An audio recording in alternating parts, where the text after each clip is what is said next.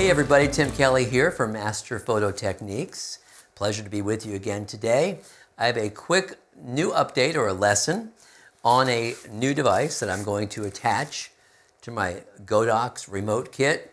I'm using the V1, as you know, the round-headed battery-operated Speedlight in an S2 bracket, which also can hold softboxes easily, or other diffusion devices. And today, we're going to use the umbrella in one sense, softbox in another, or a parabolic diffusion style. And I was searching for Godox softboxes. This came up, I believe it's 43 inches. And it was, of course, extremely inexpensive, as they are. 43 inches when opened.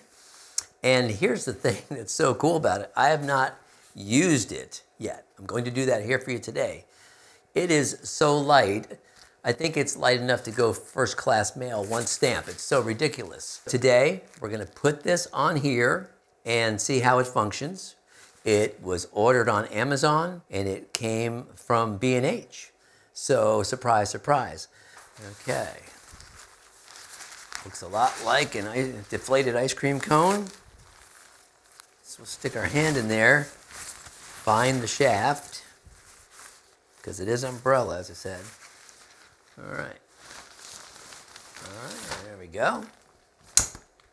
Well, look at that.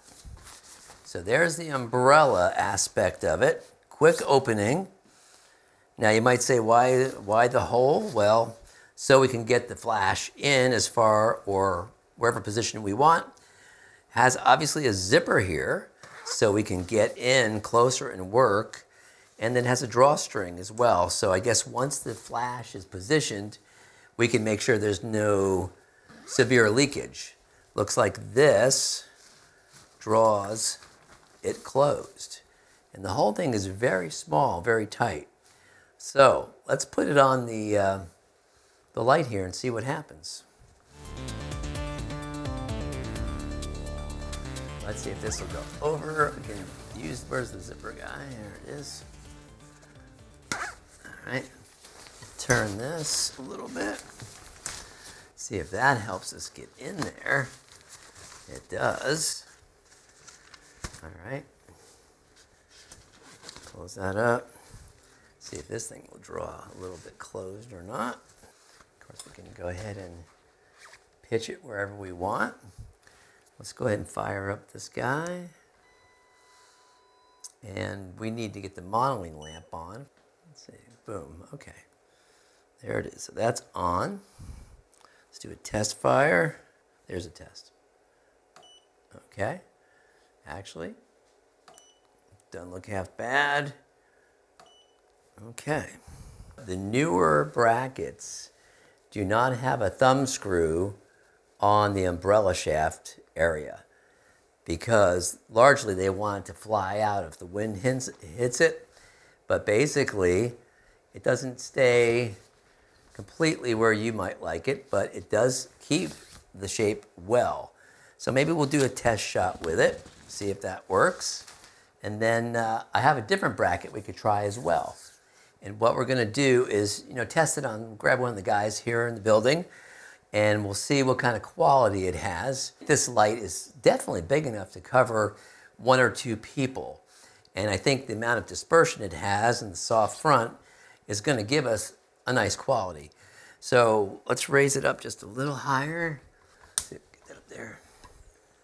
All right.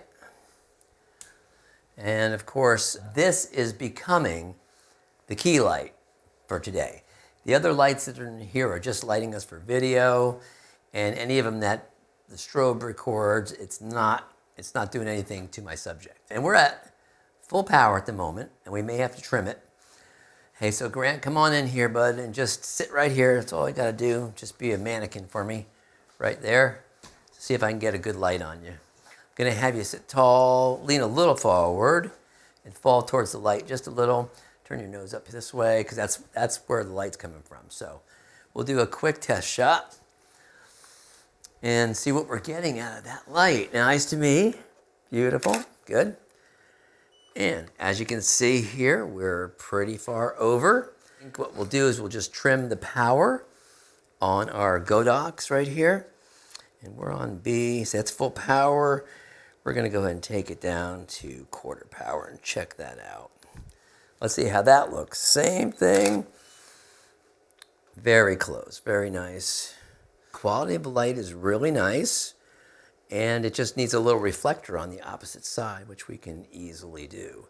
Basically, ambient plus a light and a reflector. So you're still good. Let's see. Very, very nice. Now our kick light is coming from another strobe, which we can do is turn that way down so it doesn't come on, because I don't want to deceive you. Just get this a test so we're honest about what we're getting. Yep. All right, I'm very pleased with the quality of light on Grant in my regular camera. You can't get too terribly close because of the amount of shaft we have. You don't want to endanger any children, but this is about as close as you could possibly get with it, which is about 3 feet from the light to the subject. So let's do one more test, a little more frontal, and just see what it looks like for him. It's very good. Quality of light is really, really nice. I would say, though, because he's wearing that lighter shirt, we need to actually have a lighter background to make this good. So what we're going to do is add a background light. You know I like the grid spotted one. So I've got an S2 adapter, which we're going to put on this stand. And then we'll power it up and turn the modeling lamp on, which I need to do by remote control. And we're going to position it behind our subject here, out of our way. I like it off to the side myself, aiming in. We have our background light. We'll see how it hits our subject and the power that's on it. And do a test just to see what we got. Oh yeah, big change, and that will surely show. Let's power it down a tiny bit, plus we'll maybe lower its physical spot as well. I'm gonna go down to an 1/8 power. Why don't you cross your arms, tuck them in high, pumped up. Tip in just a little bit to the light like that. Bingo, stay right there, and that's good. Not quite enough on my main. And that test shows me I just want to cut the spotlight a little bit here. I'm gonna pull it back and aim it a little bit lower so it kind of gradiates from the bottom. And let's see. Yeah, that's a very nice looking arrangement right there. Let's turn the nose just a hair more this way. And why don't you put your hands on your thighs instead. Kind of push your shoulders up a little bit. Shoulders up like this. Yeah, there you go. You look like a high schooler, you know. There you go. You got to have some of that going on. Excellent. I'm going to go a tiny bit more frontal for him. A little closer on the reflector because it is a headshot. All righty, very nice. Good, very good light. All right, beautiful right here. You can smile for one because you're done. All right, for the moment, that's great. So I would say that the quality of light that I'm getting from this is really very good to excellent. No problems there. I do feel it's a little awkward that we're unable to get this shaft more out of the way or be able to tip the light more into the dead center of the umbrella. So I'm going to try this other adapter, an umbrella adapter. Of course, it'd be a shoe mount for the flash. We'll just try that and see if that's more friendly to the umbrella style, because I think we'll be able to tip the flash head exactly where we want it. So here is the adapter we want to use. So it's going to go in the shoe. All right, got to tighten it up nice and securely. Make sure you have a good lock on it so it's not going to go anywhere. We don't want it to fall over and break. So that's tight, and the Godox shoe is tight. I'm planning on putting the umbrella-based softbox through here, and I think we'll just have more control between this tip and this tip to hit the middle. All right, so let's see if this is a happier arrangement. There we go. So we're going to go ahead and push the light through as we did before. Here's the thing that's different, is we will be able to aim this head into the center of this umbrella. So we can leave this head inside the box. I'll call it a box even though it's kind of a modified umbrella. And because it's all radio, it's going to do everything by remote. Tighten this thing up now. We need to use this part of the bracket right here to change the pitch that we want to get for the actual photography. So we'll loosen that, pitch it to the kind of degree that we want, tighten it up, and then put it in place for the portrait that we're working on.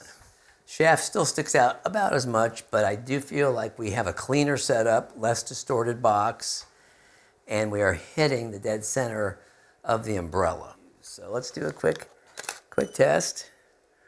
Very, very nice. Of course, the quality of light is the same as what we've been getting, just a different bracket. So we're going to move it. Again, we decided for him more frontal was better. All right. And the reflector looks good. So let's see if the exposure from this spot is it. If it is, we are good. Boom. That's great. From this frame, I'm going to pitch the background spot a little bit lower behind his shirt. And a tiny little pitch down. Here we go. Longer lens. Good shot. Looking very nice. Great. Let's turn the nose more this way, bud. Good. All right. That's very nice lighting. Very good. All right. My final assessment is this is a very good value for a quick softbox for like 30 bucks. Quality of light is excellent. Value is excellent. And if you're setting up a home studio or something and you wanted to put like 2 of these as your fill light, skylighter or something, be a great value. But as a key light, getting it close enough, it's a little bit in the way to get the working distance that you want, and you've got some intrusion here. If you move it away, the light becomes more specular and harsher, shadows are harsher. You can put it on a boom stand, get it out of the way and shoot it from above. But in my standard quick setup, I find it just a little bit in the way. You do need to have an alternate adapter because the S2 kind of is a little bit clunky and doesn't let you really hit the dead center of the umbrella. Thanks for joining us today for one more episode of Tim Kelly's Master Photo Techniques.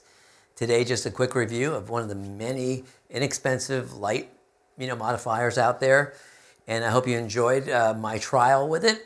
If you need larger, I'm sure it's out there. I'm going to try a few more. But for today, I give it a B. Have a great one.